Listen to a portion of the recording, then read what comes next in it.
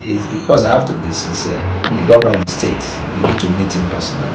Because I can tell you I'm a Labour Party. He is a member of my party. And I still believe he is, despite that he has left. He has crossed over to PDP. Because one thing you need to know his personality. His personality fits that. He's like, even he's like a mascot. A totem of it. Because you know one thing is all over, I must say this, and I have no apology to this. Our leaders, particularly our governors, you see them that even for them just pay lip service to go with the masses, they find it difficult to do that. Try to fight with the masses. I'm not saying apart from during the election, after the election, what it is. But you see that apart from identifying with the masses, identifying with the people, most of this project is from the low to the top, grassroots. And you see most of the project. Of course, you have to pay. You have to the election. After election, there must be payback. You have to pay those that help you there. But remember the people. Your project must be people oriented. And Mimiko has been able to do that. I must say this. By February next year, who will be leaving? I'm proud to say I stand by him. You stand by him? Of course, I still stand by him. I'm proud to stand by him. And I must say this. I know he may not like me saying this, but I'm so proud to beat my chest that throughout, when he was a governor, as a Labour Party governor, he never had an issue with the workers. There was a time in Nigeria that Ondo State happened to be the Ondo State workers happened to be the highest earning workers. And throughout, as a member, as a Labour Party governor, we never hold dime of workers. Though I know economic situation turned things around and we must, but these are the things that we remember. No response. Even if he's an idiot, he will not do that. I believe it was pain. Really, he would never do that. Even a fool as a governor will not make that statement. Not to talk of somebody like Iroko. So let's not be sincere. Nobody. I believe it was either during politics, many people will be imputed on you. Like recently, I saw this thing being circulated that a senator from Zamfara kissing somebody from his girl from his office. I know all the senator in Zamfara. I know all of them. I know them personally.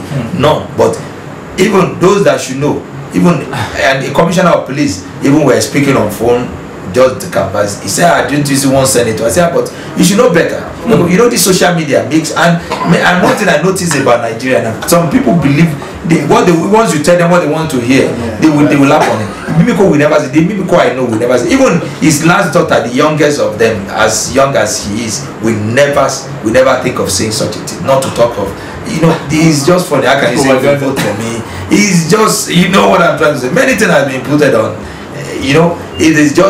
It's just one of the malice of social media. But do you think history?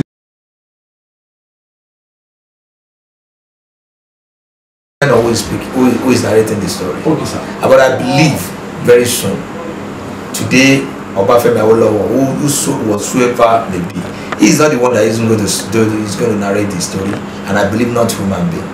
The project, a laudable project, what he has done.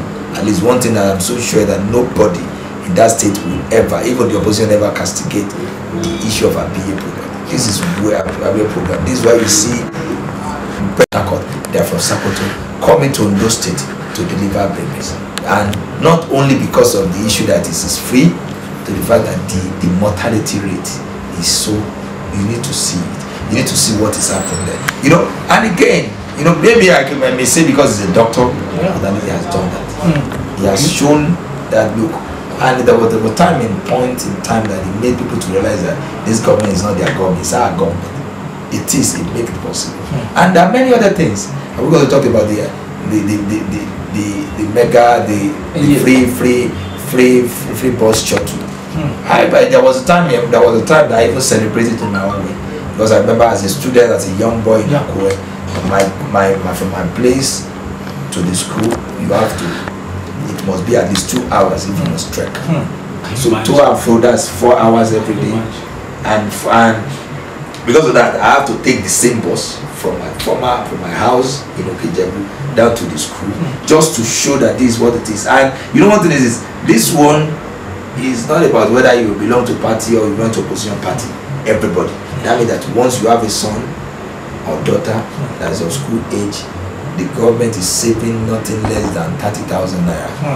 Each one. You don't want, governor sometimes not the way money, no projects that nobody, as it is today, I may bold to say that there's nobody that lives in Ondo State that has never been to Ondo State.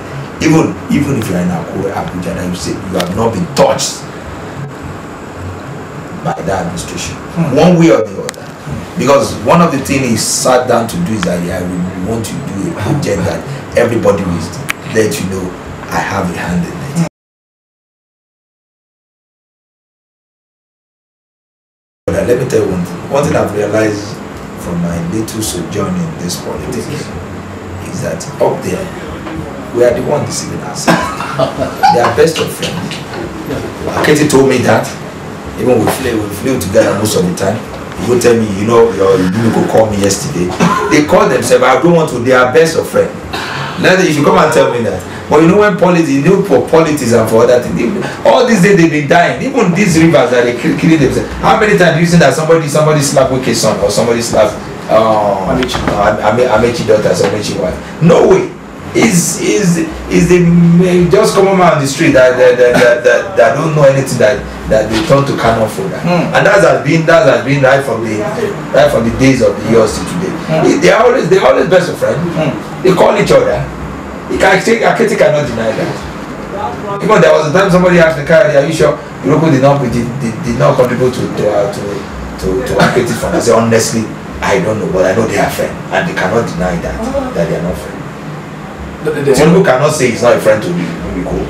At least I've seen several times that they greet each other, and I know the way. I know how friends will greet, and I know how enemy will greet. Yeah. They hug each other. They even ask him, Mimiko, how's your sorry, Yahweh.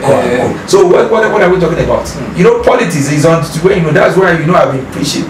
There should be no violence. We don't need to deceive ourselves. We don't need to deceive ourselves. Young people should not be killing themselves. You see, I will go to party.